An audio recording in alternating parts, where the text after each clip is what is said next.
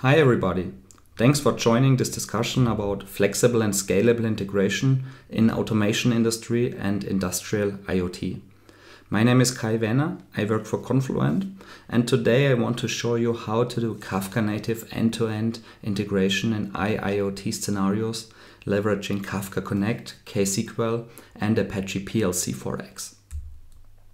Here is the agenda for this session. I will first talk quickly about the use cases for IIoT and how to combine that with cloud, big data and machine learning. And then I will talk about the challenges of automation industry.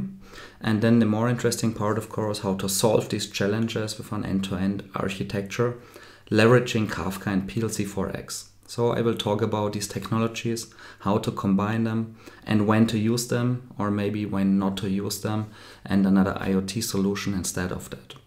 I will conclude with an example about supply chain optimization at scale in real time, which is a great example for IIoT with Apache Kafka and PLC4X. Let's first start with some use cases and talk about the motivation for all these discussions we have with our customers.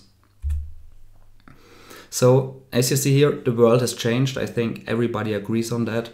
We develop software completely different from a few years ago. We talk about things like cloud and of course Internet of Things, and then also some fancy stuff like machine learning to do real-time analytics, for example.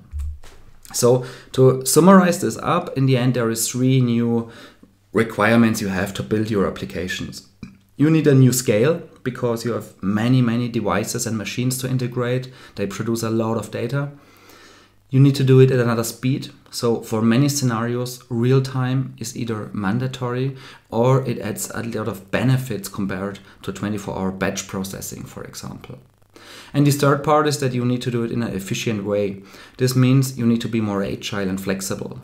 Try out new things, throw them away if they don't work, or deploy them to production and scale them up if they add value to your use case. So this is a completely new scenario compared to 10-20 years ago, and you need new technologies and architectures to solve these problems. If you take a look at this, many people are talking about Industrie 4.0 or also about Industrial IoT, and the main goal is to automate manufacturing more and more. So go from the very manual step on the left side to the automated, intelligent steps on the right side to be more efficient and less costly. That's the main intention of IIoT, automate all the things, scale it up, be more reliable, more secure, and leverage the data which is produced under the hood to improve the processes even more. There's many different use cases which we can build here. And I don't want to focus on specific examples here. I will do that at the end of the session with supply chain as one example. But in general, it's really about many different opportunities. Like, for example, analytics. You can ingest all the data from the sensors, machines and devices for doing analytics with that. That's a huge added value already, because today most people have factories but they don't leverage the data to build new use cases on top of that. Like reducing the cost or like doing a more flexible integration. So that's possible, but you need to do the right tooling for that. And then of course you can use fancy things like machine learning and data science to do predictions on the data, for example, for predictive maintenance or other additional services. So you can now collect all the data from the machines and then also use it, like doing pre-processing and monitoring. All of that, if it makes sense or is valuable, then in real time. And with that you can then also reduce cost a lot. You can sell additional services on top of the machines. That's where most vendors are going to. So you don't just sell machines, but you want to sell additional services. More and more vendors, for example, do not sell machines, but you can really subscribe to them, like for 36 months, including all the support, all the replacements, all in one as a sold service. Similar to the cloud business where you rent everything as a service instead of buying the hardware and the software. And then of course you can not just ingest the data and process it, but it's really, you can scale it up to monitor more and more large volumes of data. That's important because all these machines and robots produce a lot of data. And the goal is in the end not just to use some proprietary monoliths, but to integrate many different technologies and scale that up and combine the data. That's very important to get all the value out of the informations. And with that, often the final goal is really not just to integrate some different machines or robots, but to really control the whole factory, to build a smart factory and manage everything. And that means really at scale, to add more and more machines and robots, to do the processing and analytics in real time, to get the most value out of that, and to be flexible, to integrate different technologies, new proprietary protocols or open standards. And with that, then you can integrate with both the legacy proprietary protocols, but also with modern technologies, either on-prem or in the cloud. So here you see a lot of high-level examples of what you can do with the data. And with that, I think if you are working in the space, you can already imagine how much added value you can get if you do this on a technical level the right way.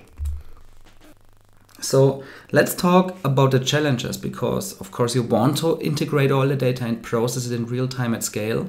But unfortunately in IIoT it's not that easy. If we take a short look at the history of automation industry compared to big data and cloud, then this is a really great graphic here. It was created or got by Christopher Dutz from CodeCentric, who did a great talk about that. He's a committer of PLC4X, which I will talk about later. Here you see on the left side that in automation industry, the machines, they live for a long time. That's not really comparable to software we develop today in Java or .NET or Python. So you see here the development life cycles and production life cycles of machines like Siemens S3, S5, F7 or Schneider Electric. They are for 10, 20, 30 years. And even after the official support ends, maybe after 20 years, the machines are still running in production. You cannot simply replace machines for millions of dollars when they are running and working well. On the other side, if you take a look now at big data and cloud with all the different emerging technologies, big data mostly open source like Hadoop, Spark or Kafka, and also all the big cloud vendors like Amazon, Google or Microsoft, they came up maybe 10, 15 years ago, and so it's a much shorter life cycle, and they also add many new services all the time, right? So AWS today has, I think, over 1,000 services. So it's not like you define one standard or service and use it for 20 years. So that's very different, and so here you see already the challenge of combining these two different kinds of concepts. So to be in more detail, what's the challenges? So IoT is not the same as IIoT. In normal Internet of Things, you talk about connected car infrastructures or smart home where you connect everything. That's typically large scale. So for connected cars, you have to connect millions of devices with the rest of the enterprise in a scalable and reliable way, typically using open and modern technologies. On the other side, in industrial IoT, it's typically slow, it's unsecure, and it's not scalable with proprietary technologies. So here we are talking about two very different worlds. And in IIoT, you also typically talk about legacy and proprietary technologies. It's not like there are standards like HTTP or maybe like MQTT, like in normal IoT space, but it's about incompatible protocols. And most of them are proprietary by the specific vendors. So for example, Siemens with S7, that's proprietary, it's not an open protocol. And you still want to integrate that and combine that with the rest of your enterprise. So this is a huge challenge, and therefore there is also a standard in industrial IoT which is called OPC-UA. However, that's also not really the best solution in many cases, because you still have to add a server side to the machines and update the machines with that. You have to add license cost for each OPC-UA server. So it also has its disadvantages, and it's not the most easy and flexible way to do the integration. And I will cover this specific topic also later on a slide. Another challenge, as I mentioned before, is the product life cycles, which is really tens of years. And of course, the factories cost millions, so you cannot simply change and upgrade things. But what's even more concerning is that you also use very old technology, which is not be used to update it. So most machines today, for example, still use Windows 7, and you often even can't install service packs. So that's ridiculous from a software perspective to run without the most new security updates. So it's not really secure what you run in the machines and factories. And therefore the mantra still is stay with your well-known vendor forever, because you also cannot change the software easily, or you cannot change it at all because it's proprietary and you work with the vendor you worked with for the last 30 years. Another big challenge is, of course, that these proprietary solutions then from these vendors are not really built for scale or for flexibility. These vendors don't want you to extend it to integrate with other interfaces or technologies. If you run Siemens protocols, then you have to use the Siemens middleware for that. So there's also no real failover. You typically have a backup machine, which is the same hardware running, and you can start it if the other one breaks, and that's the kind of backup you have. So there is no 24/7 deployment with real replication, like which you have in today's distributed systems on software side typically. And of course, another very concerning thing is that typically in automation industry, you have no security capabilities. So in automation industry, security typically means safety. That means if you press the button to stop the machine, then it stops. That's safe, and this is how it works in machines. And that's what many people understand under security in automation industry. So machines and industrial IoT is insecure by nature. So especially if you have the 10, 20, 30-year-old factories. So there is no authentication or authorization or encryption like you know it from software development today. And the mantra is more like our factory, building and network is secure. There's no access from outside, so people cannot get into the factory because we have security people there. And well, if you now think about the other part of the story, that all companies want to move the data to the cloud and do big data analytics with that's really contradictory to these kind of security issues you have in the factories today. So there's a lot of challenges, and to explain why these challenges exist, let's take a quick look at the core foundation of these factories. So in these factories or in the machines you have so-called PLCs, Programmable Logic Controller. That's 30, 40 years old. That's small gray boxes which are built for controlling the manufacturing processes. And these PLCs are in every factory. So they are easy to program because they are not really powerful. They have some if-else logic and these things to the controlling of the processes. And it's typically a combination of hardware and software. But the software is more like a firmware where you load user programs to that. And another problem of that is that it's really a highly fragmented market. Every single vendor has its own solution, which is typically proprietary and also not flexible and not extendable. Like if you see here some examples like Siemens, Beckhoff, Schneider Electronics, Allen Bradley, and so on. And a really concerning part here also is that this is the state of the art in automation industry, even in 2019, which we have today. So that's really a challenge, I would say, if you want to go to big data, cloud, and analytics.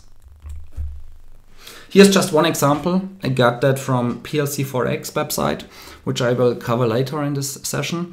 Here you see, for example, Siemens S7 communication, which is really a complex protocol. It's actually a whole family of protocols where you use Profinet protocols and SC-WAN-COM protocols. And what's even more concerning again is that these kind of protocols are not standards and it's not open typically. So you have to really take a look at the technology, and sometimes depending on the vendor you work with, you have to decompile the data format by yourself because there is no public description of it. So it's really hard to build a flexible integration layer on top of that if not even the interface is open for you.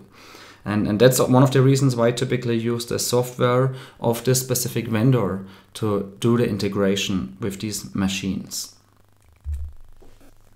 However, on the other side, when we now talked about the challenges with these proprietary protocols and integration and the demand for that, here you see a few trends from an interesting report from IoT Analytics, a research company about IoT. And here you see that the industrial connectivity market size is growing a lot because more and more companies need to integrate their industrial assets to leverage the data, to build new use cases, to sell additional services on top of that, to reduce costs. So that's in the end what's coming. So you need to integrate the data more and more. And also we see this kind of IT and industrial automation convergence. So they are merging to each other. However, as you see here in the mid in 2010, where you tried to do this with something like a monitoring tool like SCADA on IoT side, and then MES systems, and on the software side something like an SAP ERP system, for example, that's not really working well. It does not scale, it's not reliable, it's not highly available. You need to build a more scalable, reliable and flexible architecture today. Also, if you then want to integrate to cloud, to do big data analytics with all the data, that's not the way it was 20 years ago, where you had a little bit of data, but now with all the automation, with the robots, with the sensors, you need to do a new solution for that. And that's a huge challenge you have today. And what in the upcoming minutes of this talk, what I want to talk about, how you can do that in an easy and good way. Because that's really hard. If you think about, again, to summarize the challenges on the left side, automation industry with the 30-year life cycle, and on the other side, we want to integrate all the data at scale in real time and analyze it and leverage it. So to get from the dinosaurs to the modern technology, it's really hard. And if you don't have a magician like you see on the right side, then you need some good technologists which can help you here to do the right architecture. Because here is an example of how that looks in the past. So for example, if you use a Siemens protocol for all the Siemens machines, then you use the Siemens integration middleware monolith to build all of that. And on the other side, if you also have a Modbus in your infrastructure, then you use Schneider Electric behind that and their monolith to integrate that. And then sometimes on top of that, you use another integration middleware to integrate all of that. And like the specific vendor solutions, it's a monolith, which is not scalable, not flexible, not reliable. So it's really hard to do all of that. So we need a new architecture to do that in a more scalable and flexible way.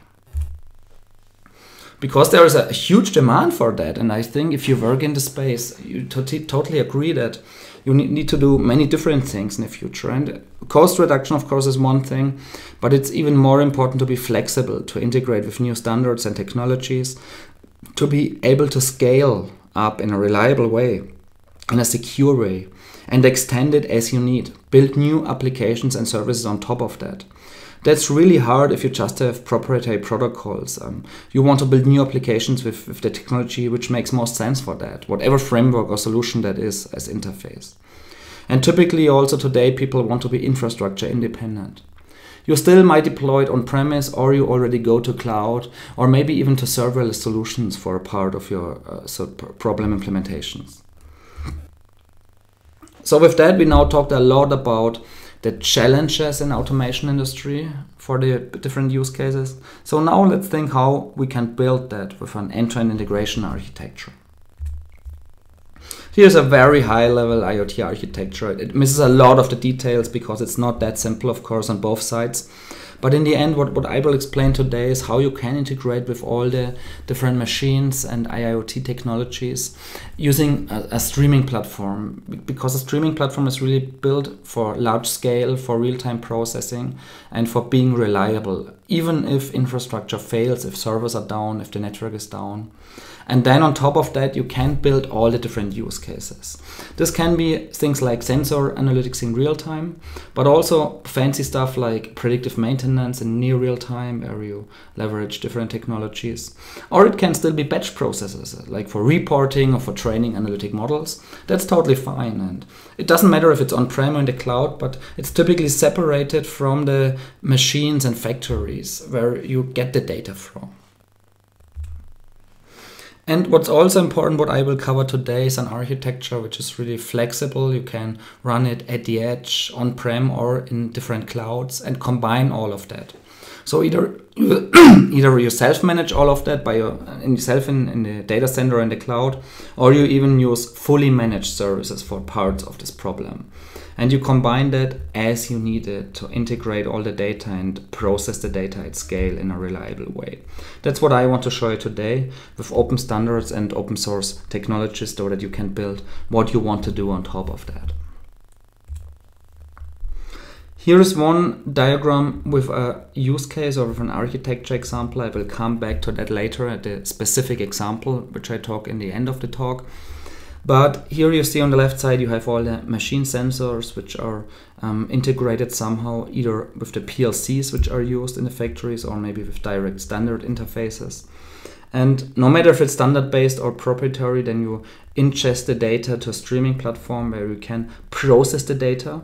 So either you continuously process the data in real time at scale, like you see at the top, which is one example to do filtering, aggregations, or also build business logic on top of that. And then in this example on the top, we also ingest the data into analytic models, so where we can do fancy machine learning.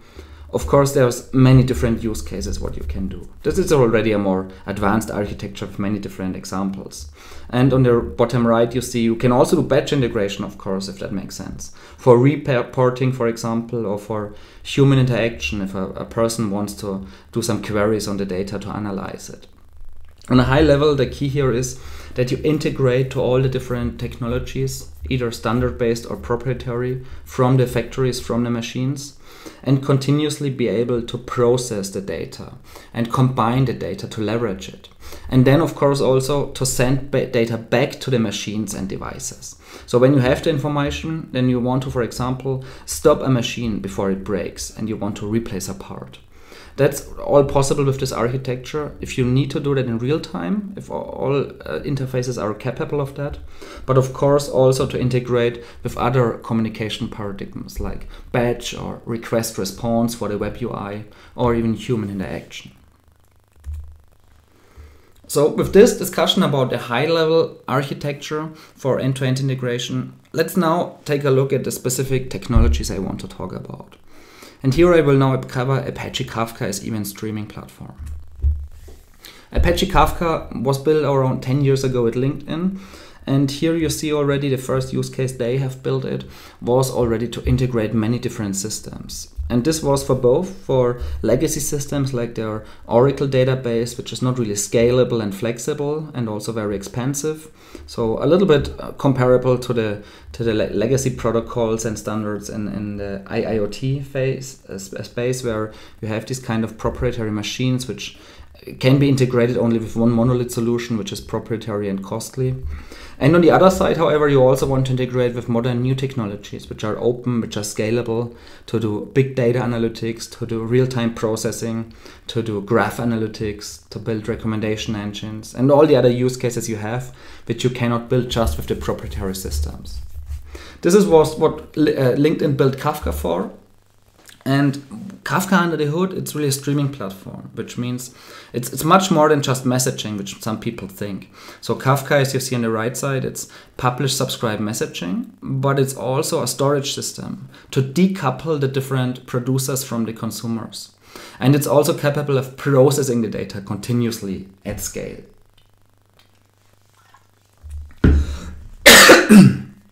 So here you see an example. Sorry for that.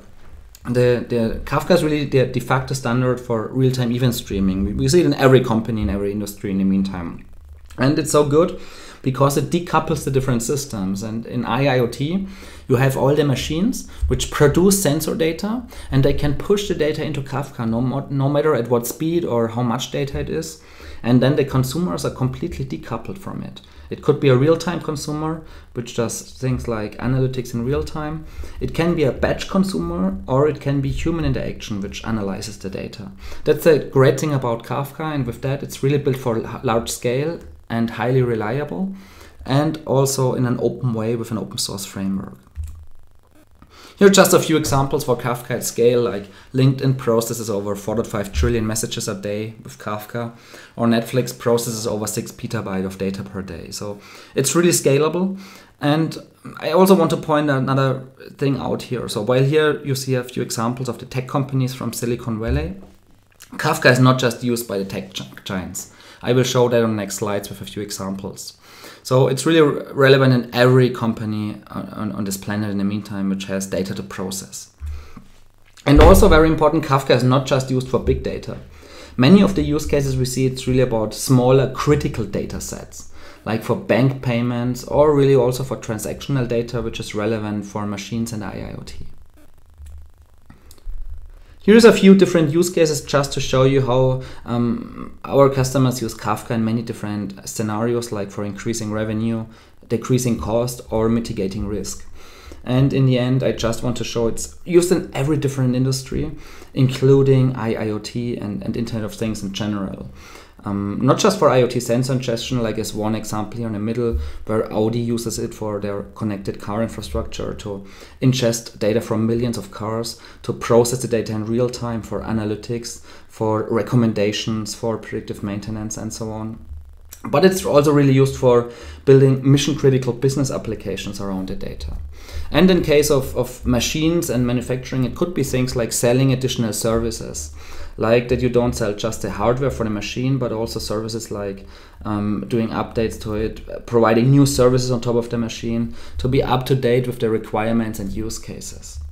So if you want to dig deeper into this, check out the slide deck and all the links I have for you for the different use cases of Kafka.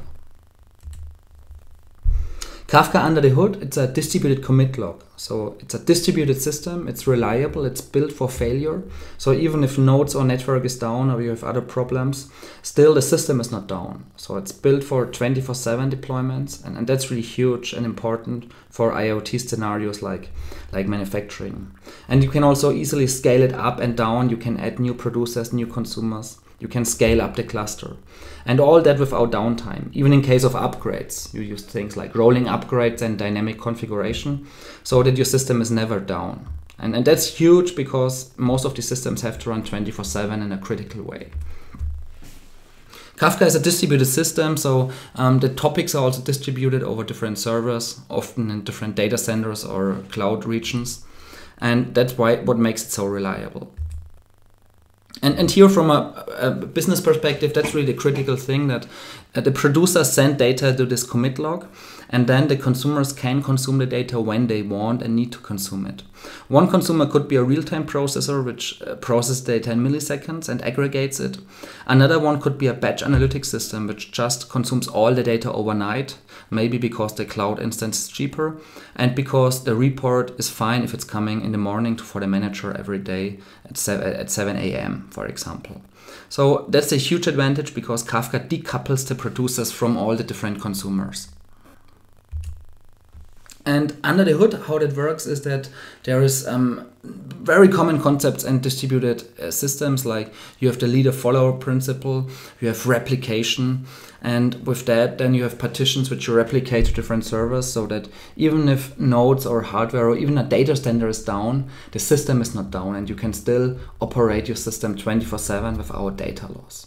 I don't want to go into much more details here. There's many other talks which describe Kafka in more detail and why it works so well. On top of Kafka, there's many additional components which you typically leverage, like the schema registry, which allows governance so that all the data you integrate works well together. So you define schemas, like in a database table, and with that you can integrate the different systems very well. What's very important to understand is that Kafka, it's not just a messaging and storage layer. That's the core of Kafka, of course, the Kafka brokers which build a cluster. But Kafka also includes Kafka Connect and Kafka Streams. So if you download the Kafka project from the Apache website, these two components are also included. And that's very relevant, especially also for the IIoT use cases, where you want to integrate with many different systems, both on the source side for the machines and sensors, and on the sink side for doing analytics and other real-time processing. So Kafka Streams is a stream processing engine which leverages Kafka under the hood. So you have all the features of Kafka like high availability, high throughput to continuously process the data with just a little bit of code in Java or Scala. And that makes it pretty easy to continuously process data, even for millions of messages from thousands of machines or factories, to integrate and process the data at scale in a reliable way. As I said, I don't want to go into detail into these Kafka basics, so you can check out other webinar recordings and so on to learn more about that.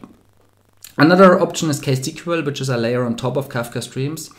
It's the same technology under the hood, but you just write SQL commands. So you can use it from any programming language like Python or .NET. You can also do the commands from a command line interface or from a graphical user interface like Control Center or your own web application. And that's really huge because it makes it much easier to continuously process data. Here you see the two different examples. So whatever makes more sense for you, you can write code or you can write SQL queries to continuously process the data. And that's really huge because, as you see on the right side, with just a single query, you can continuously process millions of messages per second and scale it up in a reliable way. And if you think about machines and sensor data, that's really huge because you can do a lot of different nice things with just a few commands and deploy that to production without any other adjustments. The other part, and that's now even more relevant for the topic we talk about today with end-to-end integration, is Kafka Connect. Kafka Connect is also running native Kafka. So this means you integrate with many different sources and leverage Kafka under the hood for large scalability and high reliability. Because it also uses replication, topics, partitions, leadership, all the concepts from Kafka.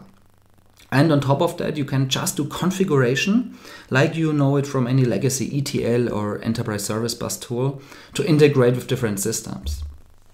Here's just a few examples. So you can check out, for example, the Confluent Hub, which provides many different sources and things. And that includes several IoT connectors, like for example, for MQTT and other relevant technologies. The great thing is, as I said, you just use the connector and configure it. The implementation is already done.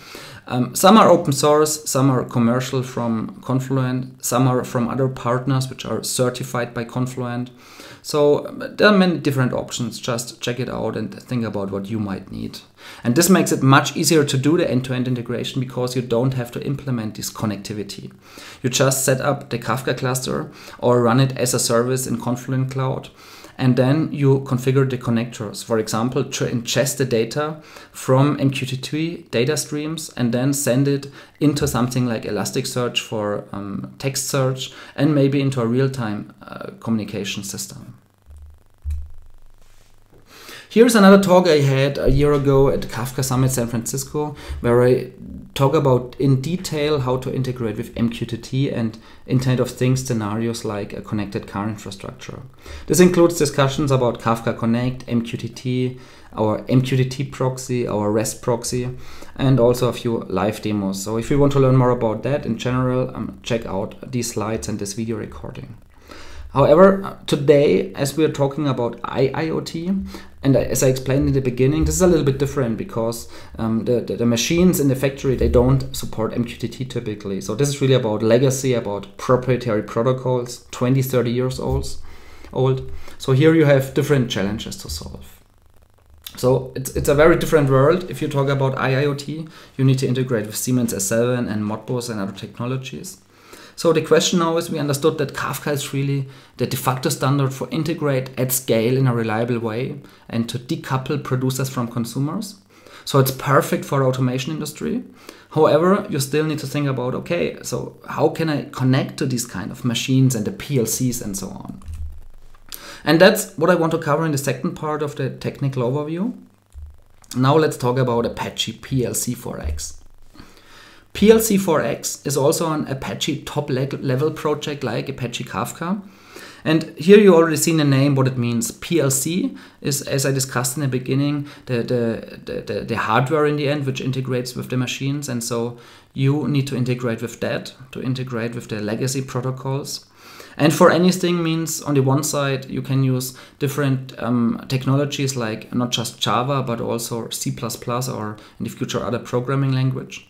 But what's even more important for me is that you can then integrate to any other sink, which can be a big data analytics tool, which can be a real-time processor, or even many more of them. The main architecture behind that is that you build different adapters, like in JDBC.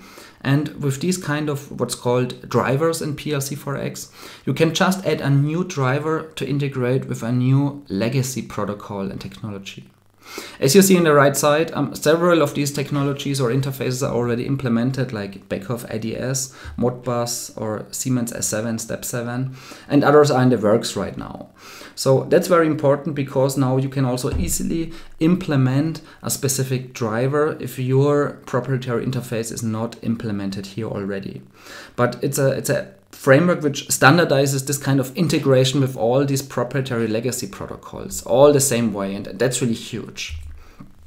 Here you see one code example of PLC4X, and if you're used to JDBC, you see that it's very similar. So JDBC is for database integration, and you just use the driver which you want to use, or the adapter, like for Postgres, for Oracle, for IBM DB2, and the coding in the end is all the same, right? And the same is true for PLC4X, where you have the driver manager, and then you just upload the right driver for your connectivity. Like in this case, in the first line we see we connect to S7, and that's in the end the interface here. And under the hood, the coding, the processing, that's the same no matter which protocols you integrate.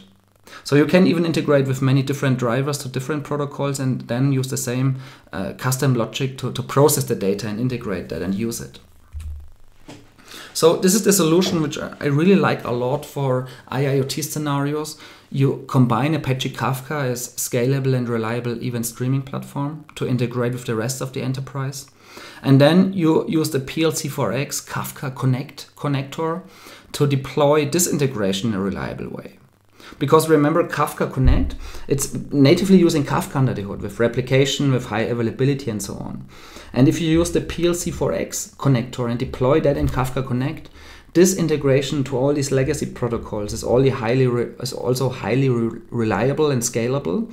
And you can integrate to endless systems, machines and devices, because Kafka scales well enough with that. So you can add new connectivity step by step without having problems scaling this integration. And therefore, this is a huge advantage. And it's also very flexible, because you would integrate each machine directly with PLC4X and Kafka. You don't need a specific monolith anymore for Siemens S7 and another monolith for Modbus. You all integrate that in the way you want with Kafka and the rest of the enterprise to do the processing and analytics. So one more thing about PLC4X versus OPC-UA. OPC-UA is a standard which is more or less the tried solution to insert a standard into the automation industry. So it's great. It's an open standard, and with all the pros and cons of it. So the pro is, of course, it's a standard and every vendor can implement it. The con is that it's really slow adoption, like every standard. From software perspective, you might know that about Java EE, for example, and therefore it's also often inflexible because it takes a lot of time and it's not implementing all the features you need. And what's more concerning for me is really that you still require a new app server. You need an OPC-UA server on top of every PLC, and that's really a lot of trouble if you want to be agile and flexible, and also because it costs money for every single app server again. So it's not really ideal if you just want to integrate with these legacy protocols. And it's also often over-engineered. If you just want to integrate with very simple PLC logic and just read the data, so why do you need a new app server and implement a new protocol and fit that all together again? And also then this OPC-UA server increases the load on the PLCs. So it's not really the ideal solution for every use case. If it's good for use case, then use it. It's a standard, right? So it's okay. But for many use cases, I think it has a lot of disadvantages, especially if you compare it now to PLC4X, which is also an open source framework under Apache 2.0 license. And what I really like is the unified API, that you just add your drivers under the hood, for example, for S7 or Modbus or Backoff. And with that, you don't need to modify the existing hardware. And that's one of the biggest benefits. You just connect directly to the existing machines and protocols with no increased load. And also, of course, no need to pay for licenses to activate OPC-UA. So that's a huge difference, I think. And even if you need to integrate with some machines which have OPC-UA, then PLC4X also has a UPC-UA adapter interface available. So you can use both together, so there is not a neither nor decision. But I think there is many advantages of using PLC4X, as you see here, compared to the OPC-UA standard for integrating with the legacy protocols. So after this technical overview, and hopefully you now understand why Kafka and PLC4X are a great combination for end-to-end integration in automation industry, let's take a look at a specific example, supply chain optimization at scale in real time. Here now we come back to the picture I showed you before, but now with some specific technologies. I hope this makes sense to you now, but here you see on the left side still the machine sensors and then the different PLCs which you can integrate to. And now we use Kafka as streaming platform and Kafka Connect with the PLC4X connector to integrate all that data. And then on top we use KSQL in this case to write some simple SQL queries to continuously process and aggregate the sensor information. And then we can also, like in this case, use an advanced fancy thing like using TensorFlow to train a model with the data, for example, for predictive maintenance.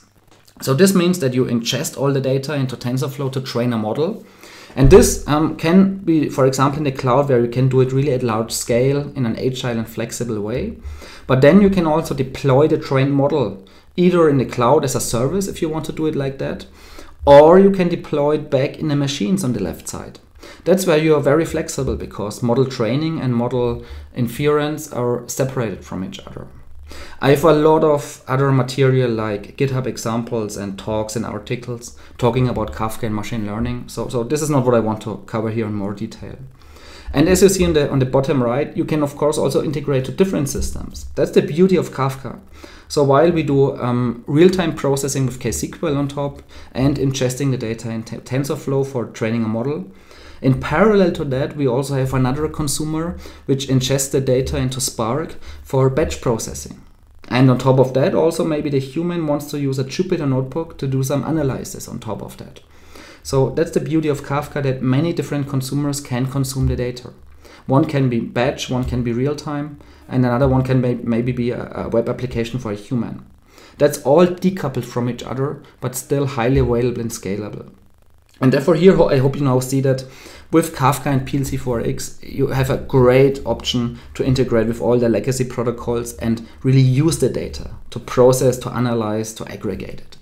And then of course the last important part, to send data back to the machines. That's also possible. Today 90% of the use cases are about consuming and reading data because that's already so much huge advantage. But I'm pretty sure when the companies have done this, then they also want to send data back to the machines based on this information. Also often in real time, where you analyze the data in the cloud or in the data center, and based on these aggregations or maybe on the analytic models and the inference, you can detect anomalies or other things and send this back to the machine.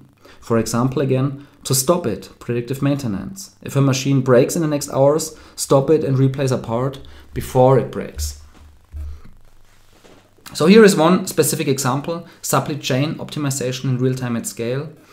As we have seen in the beginning, there's many different use cases, but here now you might get a feeling of how this looks for one specific use case. In supply chain, as you see here in gray, the physical operations are things like, on the left side, the planners forecast a long-term schedule, and then the production begins. And then later, as you see on the right side in gray, you change the orders to supply chain, to inventory and then manufacturing schedules. That's a normal supply chain process, maybe over weeks, over months. And then often, like here in blue, you have batch analytics using other frameworks to do production forecasting and re-optimizing the plants. So that's already great. And here's often where we also still see Kafka for ingesting all the IoT data to do the batch analytics. However, there is huge added value if you can even do many of these tasks in real time. And therefore, it's often a combination of batch systems and real-time systems so that you can do smarter and faster decisions. Like in the middle, if you can do the forecasts in real time, you can make decisions much faster and better than just doing it compared to this every week or every month or even every day. Making decisions in real time or maybe every 5 minutes or every hour can save you a lot of money and make your supply chain much more efficient. So, and based on the story here, you see one example how that would look like from a technology perspective. You integrate with Kafka Connect and PLC4X connector to the machines, ingest the data in real time. And here on the one side, you process the data, for example, with native Kafka technologies like Kafka Streams or KSQL. And in this case, we train a model with TensorFlow for the production forecast.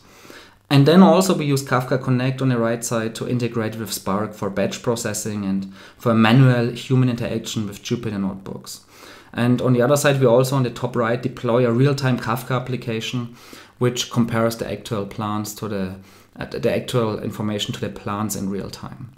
So that's just one example of how supply chain optimization could look like if you need to do that at scale in a reliable way in real time together with batch processing. We have done a webinar at Confluent together with our partner Expero, which is an SI partner who implements these kind of projects. So if you want to hear more details about that, here we are talking just 30 minutes only about this supply chain optimization in real time at scale, if you want to understand this in more detail.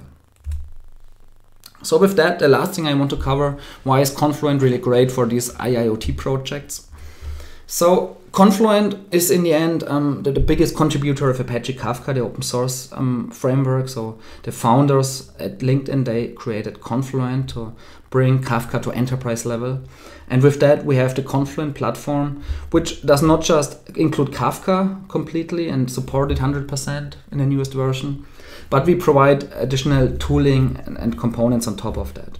Like you have seen, many different connectors for the different systems, and also easy tooling for operations and security add-ons.